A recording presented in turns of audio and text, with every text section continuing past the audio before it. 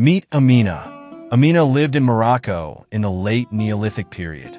Genetic analysis reveals that her ancestry is made up of Anatolian Neolithic farmers, Western hunter-gatherers, and Iberomaurusians, who are the indigenous inhabitants of Morocco. The presence of Anatolian farmer ancestry as early as 37 centuries BC in this individual suggests ANF ancestry spread rapidly around the Mediterranean.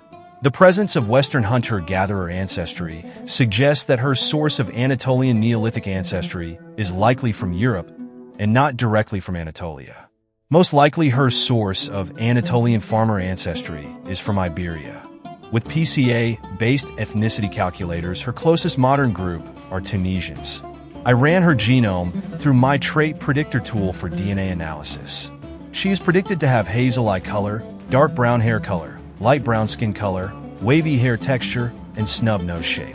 Regarding her dopaminergic profile, she is predicted to have an intermediate profile between the warrior and worrier, intermediate D2 receptor availability, higher odds of autism, and lower levels of empathy. Most likely, she carried blood type O, which is the most common blood type in Europe. She had high odds of hemoglobin E disease, open-angle glaucoma, age-related macular degeneration, and epilepsy. She carried rare risk variants for Riefenstein syndrome and familial hypertrophic cardiomyopathy. She had lower than average odds of erythema nodosum, gout, leukemia, primary biliary cirrhosis, stroke, atrial fibrillation, cardiovascular issues, multiple sclerosis, prostate cancer, thyroid cancer, polycythemia vera, and testicular cancer.